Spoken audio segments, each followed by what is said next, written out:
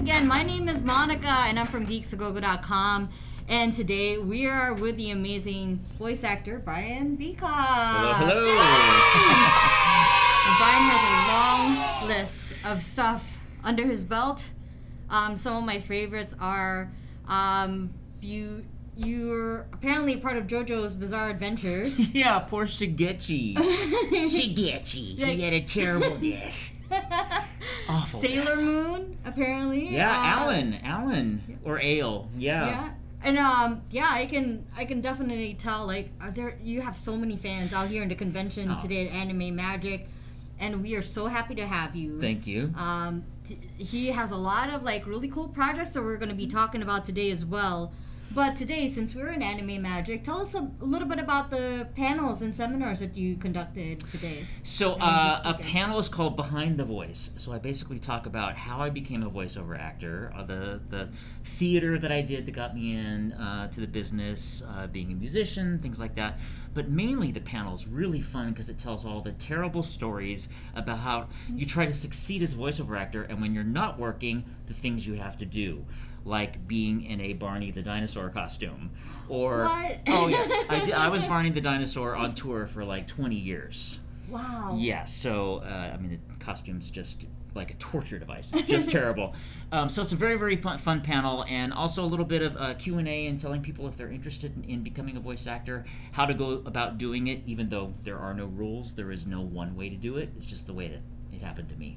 Huh, that's amazing. Yeah. So how did you get into voice acting in the first place? I was doing a play. I was working at Universal Studios in the Beetlejuice's Rockin' Graveyard Review, singing and dancing. Oh my gosh, so much fun. Singing and dancing for a job, 5 days a week. And Mary Elizabeth McGlynn, who is a great voiceover actor in her own right, we were both in the show. She was Bride of Frankenstein, I was Phantom of the Opera. And I was doing a one-man show where I played 38 different people. No costumes, no wigs, nothing, just the voice.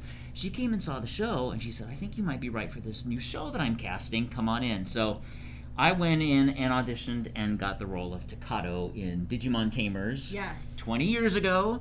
And literally that one show catapulted my entire career. Just who you meet, and, of course I did Digimon Season 4 as Bokomon, and Season 5 as Agumon 2.0. And it got me into this world of anime that I was never, not a fan of, I just wasn't aware of it. Because, I'm 100 years old, so me growing up, my anime was a Speed Racer. You know what I mean? Yes. And I didn't watch that much of it. I was your typical Warner Brothers cartoon guy. So anime was really new to me. Dubbing was new to me. So literally in Digimon Tamers, I was learning how to do it on the job. Wow, that's amazing. Yeah, and such a great show, well written, well translated, brilliant direction. So I had a really good project to work with. Yeah. But man, I was nervous half the time. You know what I mean? Trying to figure it all out. Because you didn't know what to expect. I didn't know what to expect. Yeah. And also, we were doing a show about digital monsters, but we were an analog show because when we started, we were still recording on tape. So you had to get the recording right.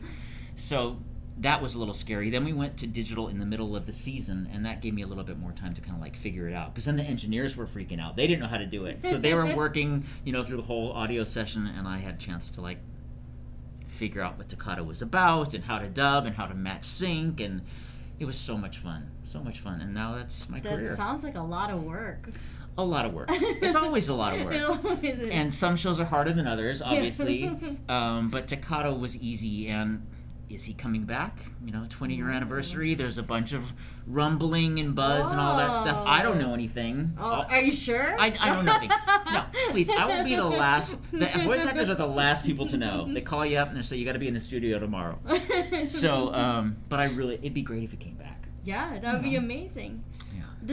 Has the pandemic changed the way how you worked in voice acting? It has. It has for a lot of people. Less for me because my apartment in Los Angeles has terrible internet. And so I don't get internet that's fast enough to dub from home. Oh my gosh. So the whole pandemic, for a while I didn't work at all.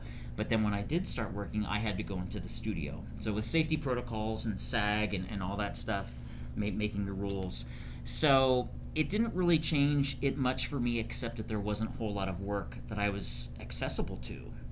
A lot of jobs still are recording from home only, and I don't have that set up yet. So yeah, and it's really hard. It is hard, and the difference is so like, you can tell the difference between a studio recorded and a home recorded. Yeah, and the engineers, I don't think they like it very much either, because it's so much easier when the actor comes into the studio. They have to do less. We have to do less, because when we're working at home, we're being our own engineers. Yeah. Oh my gosh. Right. Yeah. And I'm, it's not going to sound good if I'm recording it, so just so you know.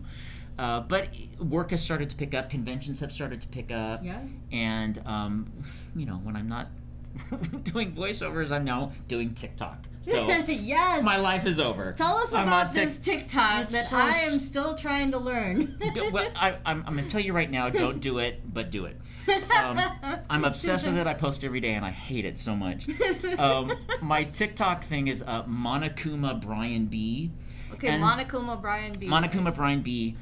It's very weird. I've created this like sitcom world where Takato and Agumon and Monokuma and Akutagawa all live together with me in a apartment, like a 90s sitcom, and we have these weird episodes with laugh tracks, and there's musical numbers, and it's really, really fun. So anime fans will love it.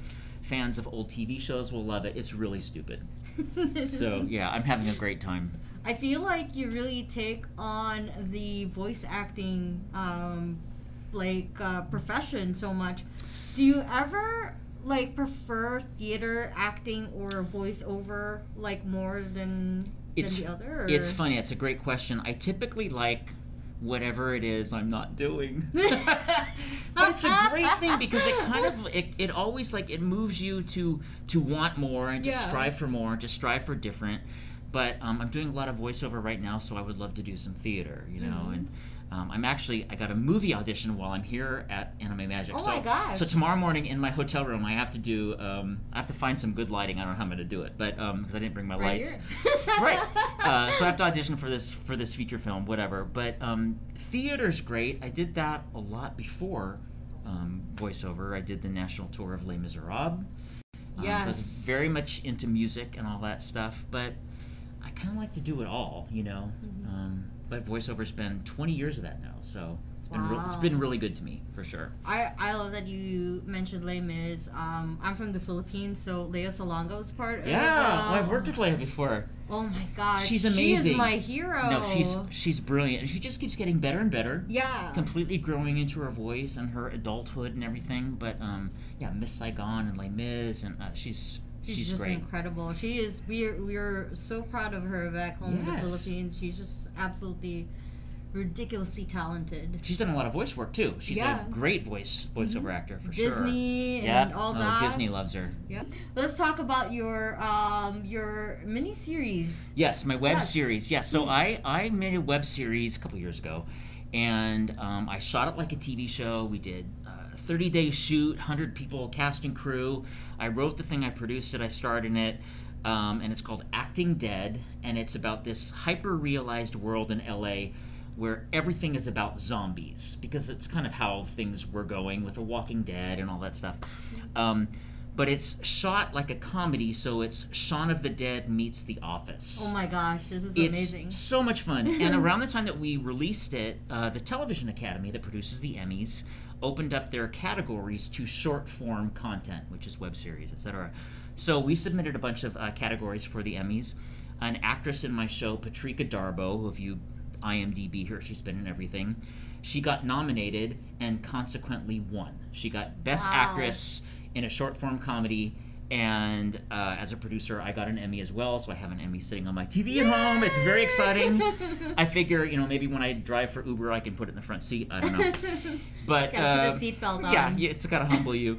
But it's really exciting. I got to take my mom to the Emmys, which was exciting in and of itself, but the fact that we won that night was really cool, and Ryan Seacrest gave her the award, and I was sitting next to RuPaul and Michelle Visage, and it was amazing. Wow. Completely different world.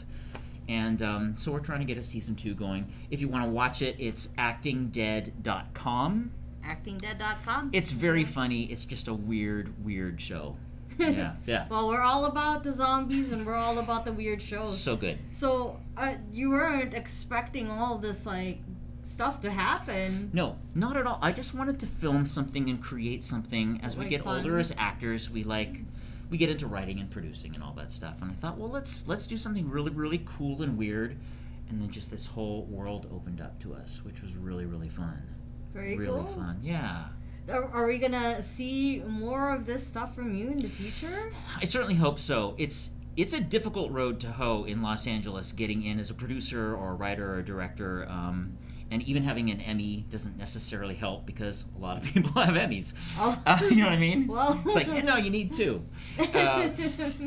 But certainly, yeah, I love producing, I love writing, and I really do want to get a second season for Acting Dead, because there's musical numbers, filming in New York, a bunch of cool ideas that we have. That's so cool. Yeah. Yeah, I'm looking forward to that, for sure. I hope you like it. So what have you enjoyed at the convention so far? Like, what are, like, the most memorable things? Chicago dogs. No. Sorry, deep dish pizza. This is a great convention. It's, I think it's bigger than even people making the convention thought it was going to be, which is so cool. Yeah. People are so anxious for something to do and a place to be and a place to belong and show off their cosplay. I mean, I love Chicago, first of all. The people have been really, really nice. The attendees are great. The fans are great.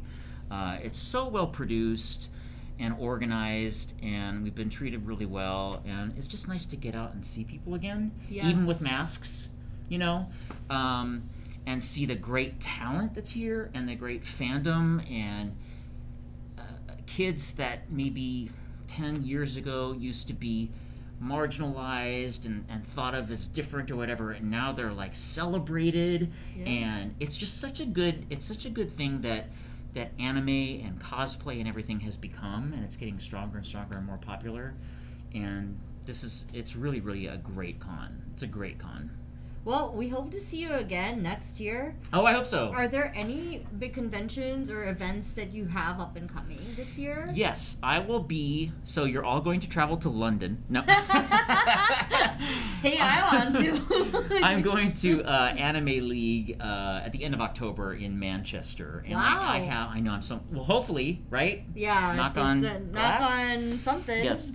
You know, I'm not going to quarantine for 15 days, so we'll see what's happening in October, but I'm certainly going to do that. I just came from Jersey, I just came from Iowa, and I think I'm going to do Indianapolis, but I don't necessarily know if that's locked in yet. So at this point, it's London, so see you there. There you go. Well, Brian, where can our fans find you? Where can everybody follow you on social media? Oh yeah, so on Twitter it's @BrianBeacock. Instagram is @BrianBeacock, TikTok Monokuma Brian B, and then Facebook is just for my mom and friends from high school that I don't talk to anymore, so don't bother with that one. As it should. As it should be. As it should be for Facebook. Yes. So I had so much fun talking to you. Me too. I really hope you have a great rest of the show. So yeah, thank you so much for. Thank you so much. Thank you. Bye everyone. Bye.